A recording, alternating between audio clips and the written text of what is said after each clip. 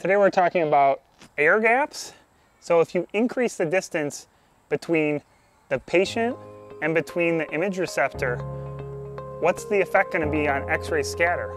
Is X-ray scatter going to go up or is it going to go down as you increase the distance between the patient and the image receptor or add what you call an air gap in the system? Check out this video, find out.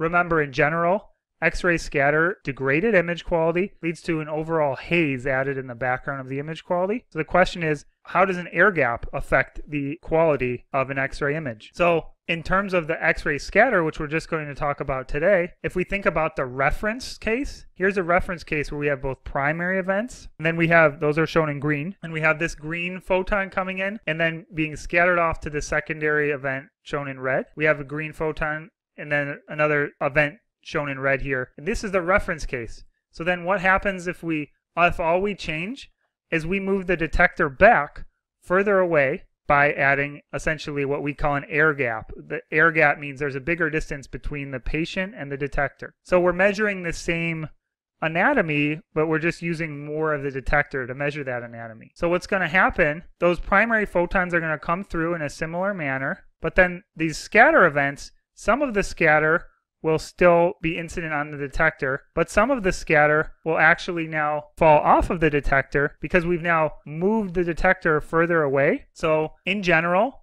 the primary takeaway for today is increased air gap leads to reduced scatter, and a decreased air gap leads to increased scatter. Again, this has been Brian Nett with HowRadiologyWorks.com. Leave a comment below. Let me know your favorite or least favorite part about X-ray scatter is. And head on over to HowRadiologyWorks.com/scatter and download your free one-page PDF cheat sheet about the directionality for scatter with all the given technical parameters that we're going through in these videos.